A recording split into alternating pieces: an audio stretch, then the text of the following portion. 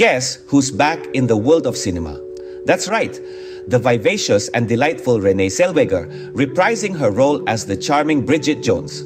The widely anticipated Bridget Jones Mad About the Boy is set to debut in cinemas on Valentine's Day 2025. An adaptation of the 2013 best-selling novel by Helen Fielding, the film promises to bring back familiar faces and introduce new ones. Hugh Grant and Emma Thompson are set to return, accompanied by new additions Chiwetel Ejiofor and Leo Woodall.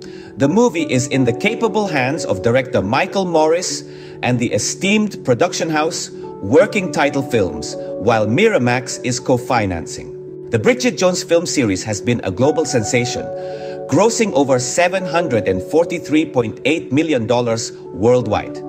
Zellweger's portrayal of Bridget Jones has not only won hearts worldwide, but also earned her an Academy Award nomination. The film will premiere internationally and will also be available on Peacock for viewers in the US. This Valentine's Day, get ready to fall in love all over again with the charming, quirky, and utterly relatable Bridget Jones. In summary, Bridget Jones, Mad About the Boy, is set to hit the screens on Valentine's Day 2025, promising a delightful mix of old and new faces. With Renée Zellweger back in her iconic role, the film is all set to create a buzz in the world of cinema.